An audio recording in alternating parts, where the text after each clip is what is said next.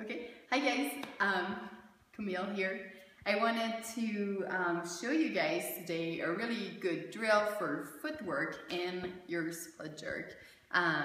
This drill, I learned it from a super awesome coach Bergener, and it's been very helpful for me, so I want to share this with you guys.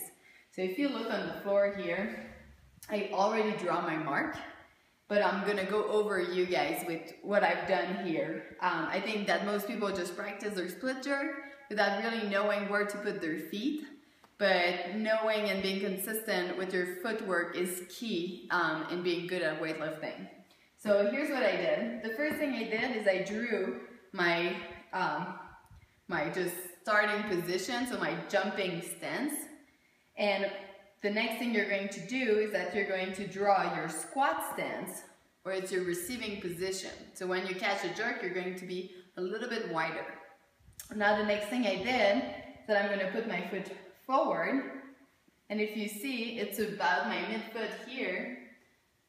About my midfoot here, I'm going to draw that line. And then for the back foot, I'm going to do the same thing, but the back foot is going to be a full foot. So if you say you put a full foot, and then I'm going to draw a line.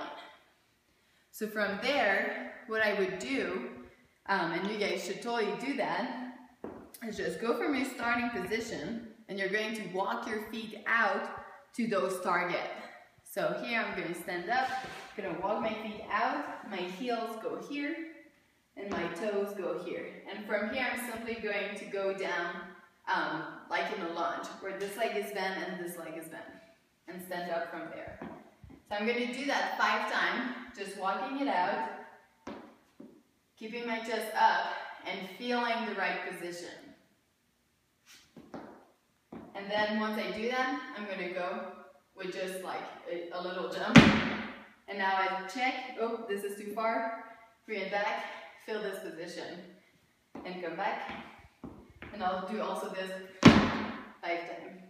See, it's a little back, now that's better.